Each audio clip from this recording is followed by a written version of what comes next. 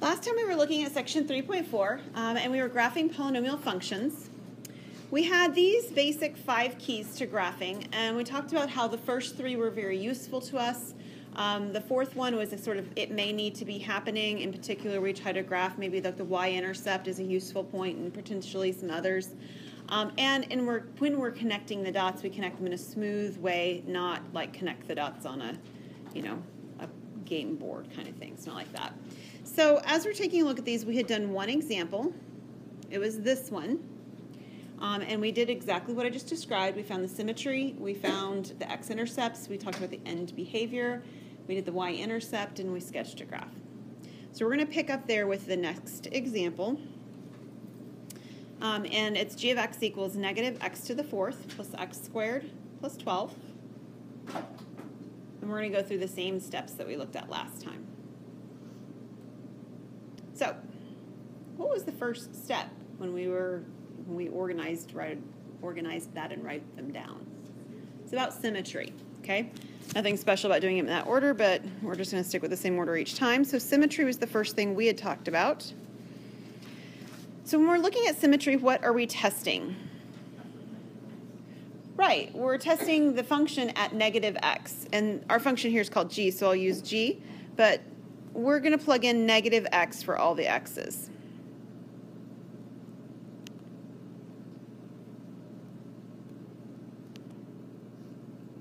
So it looks like that. All right, so there's a couple pieces of information that are in parentheses, namely the negative x to the 4th and the negative x squared. So what happens when I do negative x to the 4th? It becomes positive, and there happens to be a negative in front of it, so the whole thing then for that piece will still be negative, right? So the first part of our expression on the right-hand side is negative x to the 4th. How about the second piece? How about that negative x that's now squared? It's also positive, and it's got a positive in front of it on that one, so that one will also be positive x squared. And the 12 just stays 12. There's no variable component to that. So comparing this back to the original g of x function, what do you notice? It's the same. This is exactly the same as what the function started as. So what does that tell you about the symmetry? It's even. Do you remember that? About the y-axis, that's exactly the next question. Good. So this is even. Likewise, we can talk about it having y-axis symmetry.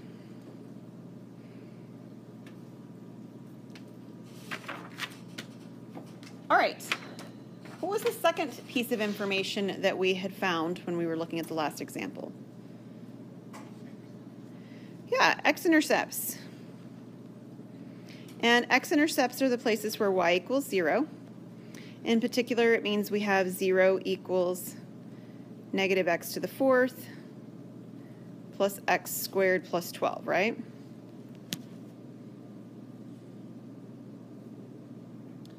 How do we find x-intercepts when we have a function like this?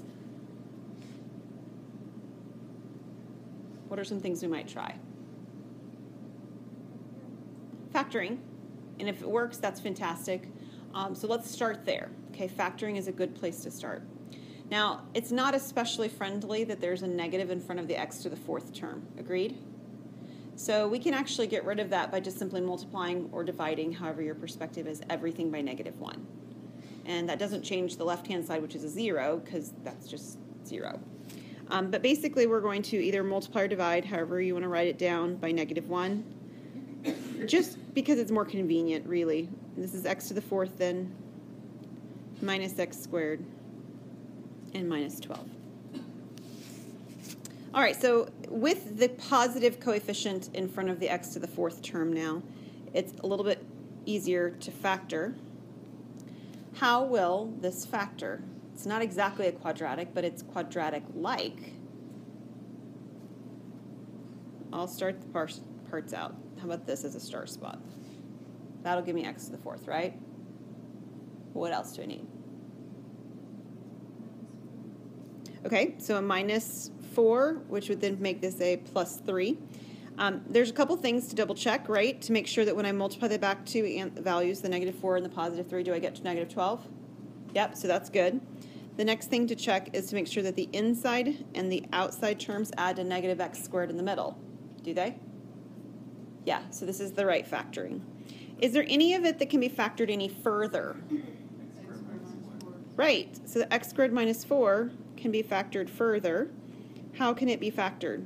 X plus 2x minus. Good.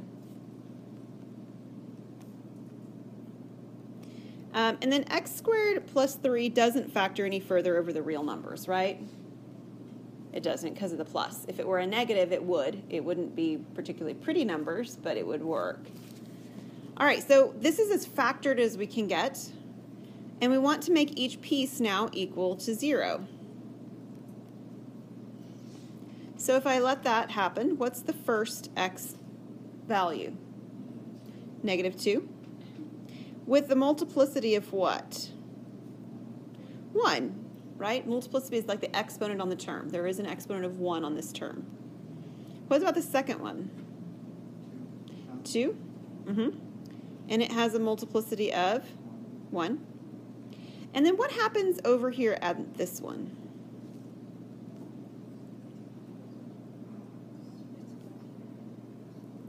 Oh, I hear whispering.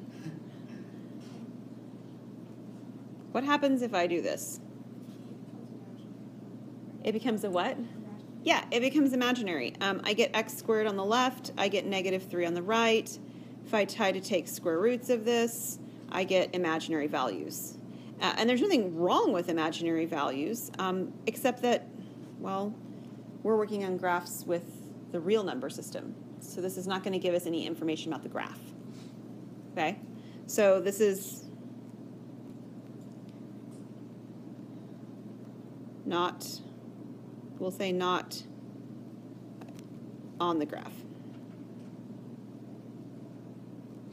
I was about to make a stronger statement that's not quite true, so not on this graph anyway. So it's irrelevant to the conversation we're currently having. That's the deal. Why does the multiplicity matter? What does it tell us about these particular points?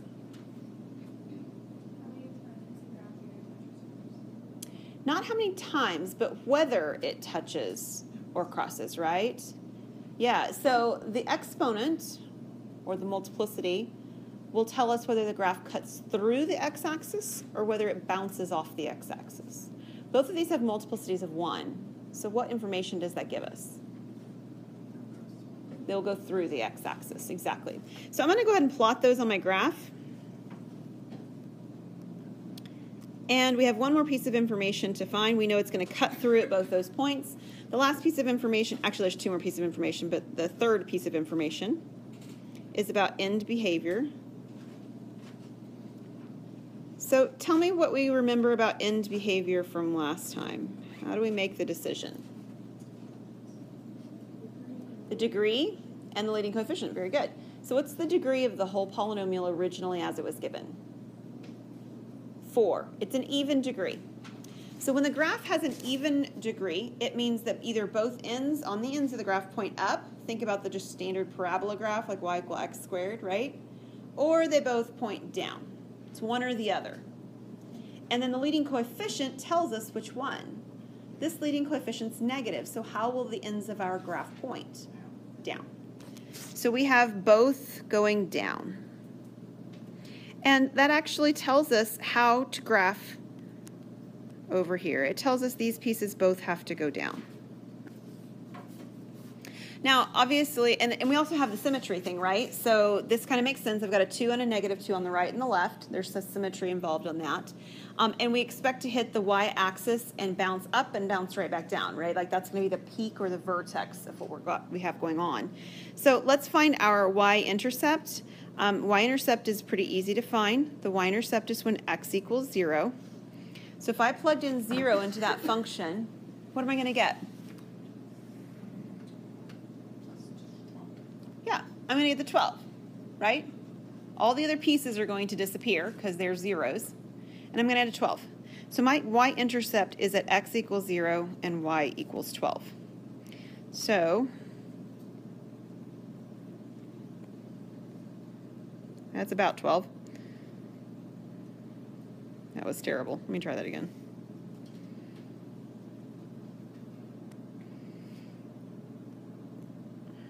so that doesn't look quite right.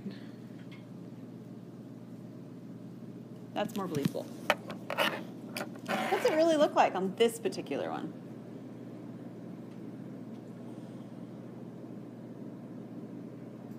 What's it called? Looks like a parabola, right? They don't always have that feature. This could have had some more bouncing around and things. It just didn't. But it looks roughly like a parabola on this particular graph. All right, let's try another one. This one starts out a little differently. What's different about it? It's factored. There are both good things and bad things about that.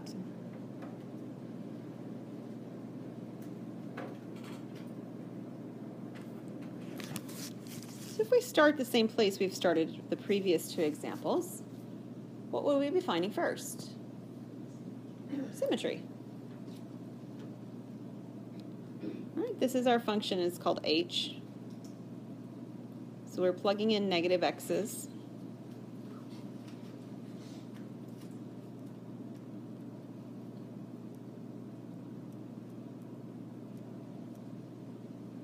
It'll look like that.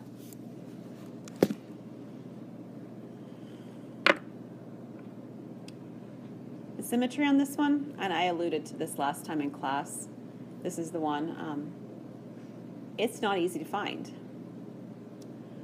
Because of the factored form, it makes it a lot more difficult, right? Like we changed the x's to negatives, but we didn't change the constants, but the x and the constant are combined with addition or subtraction, and then they're squared or cubed.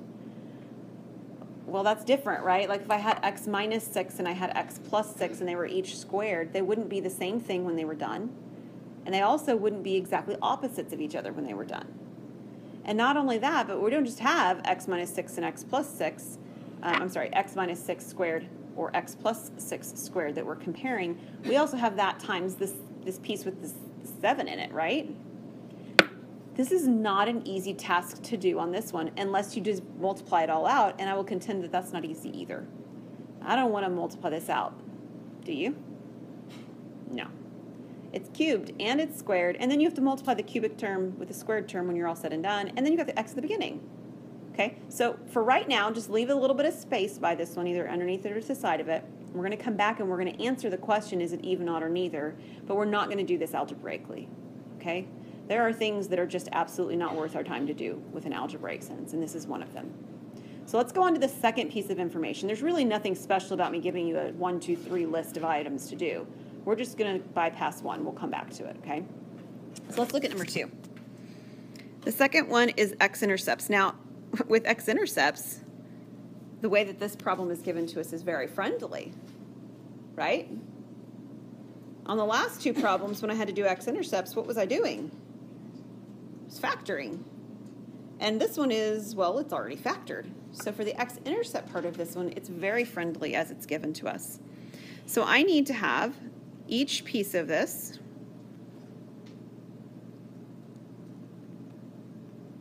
set equal to 0, right? And solved. So if we set each piece equal to 0, what's my first x-intercept? 0. And what's the multiplicity of that one? 1. That one's kind of like the last one. What's my second x-intercept? -6. And what's its multiplicity? 2. And the third x-intercept is what? 7. And its multiplicity is 3. Okay, everybody good so far? I'm going to go ahead and put those on the graph because it'll be helpful for us to actually be able to see some pieces of this put together. Okay, so this is x equals 7. This is x equals 0 in the middle. And this is x equals -6 on the left. I actually contend that right now you could go back and you can answer the symmetry question. So let me show you how I know that. The x-intercept at the origin is no big deal. But we have an x-intercept on the right-hand side at 7 and on the left-hand side at 6. Right? 6 away. So is that y-axis symmetry if I've intercepted at 7 on the left and 6 on the right? Or vice versa, actually. No, this is not y-axis symmetry. There's no way, because the intercepts are different distances away from the y-axis. Okay? I should be able to rotate it around. Not only that, but it's also not origin symmetry, because if you put sort of, like a brad in the middle of the board and you rotated it 180 degrees, the same thing would have to happen. This point that's at 7 on the right would have to rotate around here and be a -7 on the left, and it isn't, correct? So it doesn't have origin symmetry either. So this graph is neither. So we can go back and we can answer that question now using the x-intercepts as a reference point.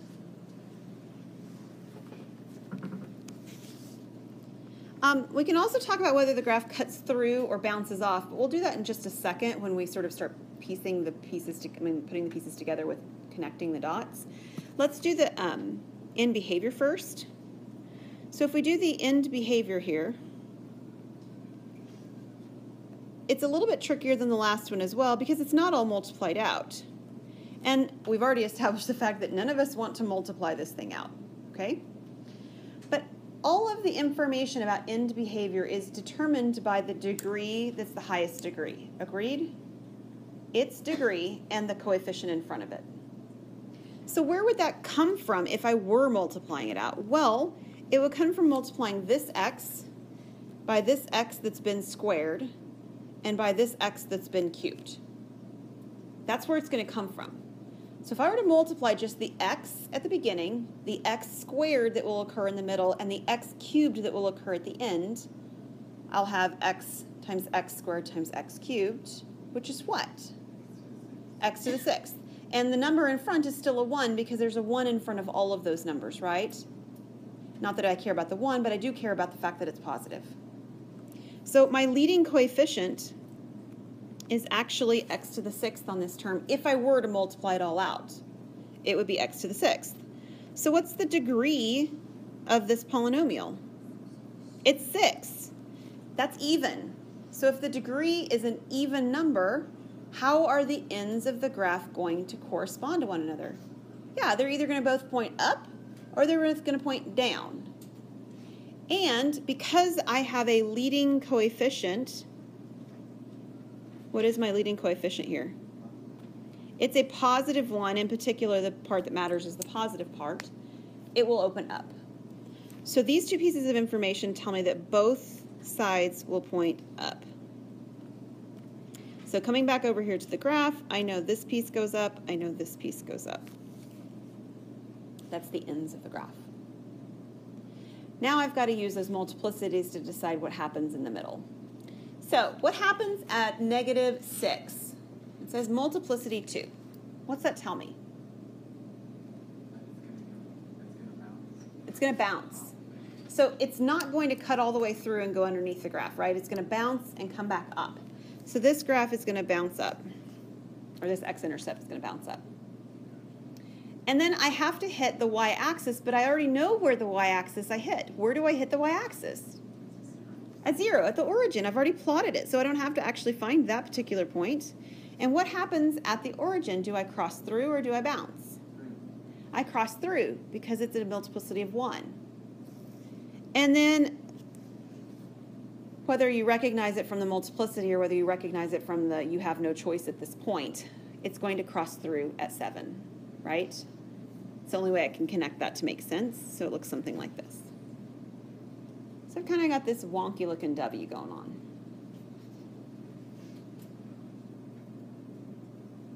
All right, we have one more example in this section. It's slightly different, so let's take a look. This example references another one we already did, and it's got information that makes it an inequality. So inequality means that you're going to have a greater than, a less than, a greater than or equal to, a less than or equal to, right? And we've already talked once about how to solve these. We did it with a test point method. In fact, you guys had a quiz question about it on Monday. So this method that I'm going to show you now is just an alternate method instead of the test point method, where it uses a graph information instead of testing points. Okay? So let's take a look. It references us back to problem number 1 that we did last time in class. And in particular, what we want from that problem is the graph. So let's take a look together, and then I'll re-sketch it on this page over here. This graph's information, in effect, can answer the question for us without us testing anything. All right? So if you need to, copy it over or just use this piece of information, it's fine. I'm going to copy this graph over to this slide.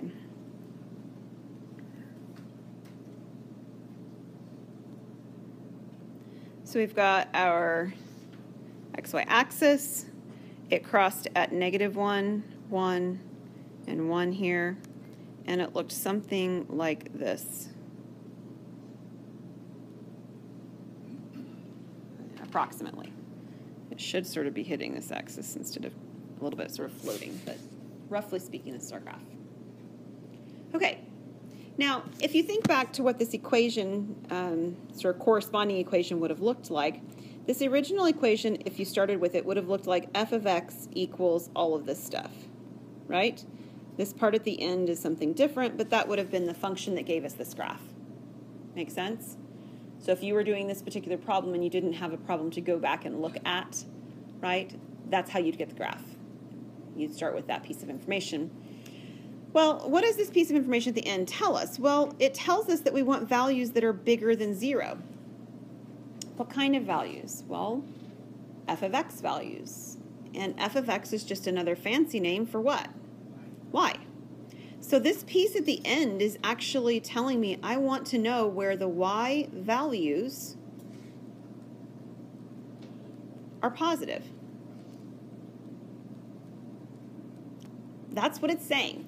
It's saying you can use the graph, and from the graph you should be able to see where the y values on the graph, and the graph is the white part that I've graphed here, that I've plotted here. The axes aren't the graph, they're just a reference point. The graph is the part that I've drawn in white. So on the graph, what part of the white piece here, what part of it is positive? Okay. Okay, did I have 2s or did I have 1s? Did I draw it wrong? Maybe I drew it wrong. Nope, they're 1s. Okay, so -2, whoops. -2 would be over here. Okay, so -1, that's what I thought you meant. I just want to make sure. So it looks like maybe starting at -1 to 1, we've got this hill, right? Do we agree that this sort of hill shape is above the x-axis, which means the y values are positive? We also have this piece over here that's sort of bouncing off the graph and shooting upward, and it's also got y values that are positive. So if we were looking for where it's greater than or equal to 0, we would go from -1 all the way to infinity. But we don't want greater than or equal to 0, we just want greater than 0. So we can't include this value, because that's where it's equal to 0. So we're going to use a union, right? Okay, so we've got the piece here in the middle that looks like the hill. So that piece in the middle is from -1 to 1, and we don't include the end points of it, so that's why we're using parentheses, not brackets. And then, like April suggested, we're going to use the union, and we're going to pick back up still at 1, still using a parenthesis because I still can't equal it, and we're going to continue on into infinity.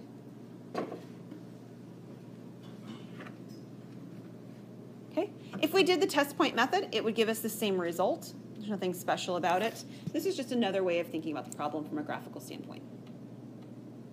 Any questions? All right.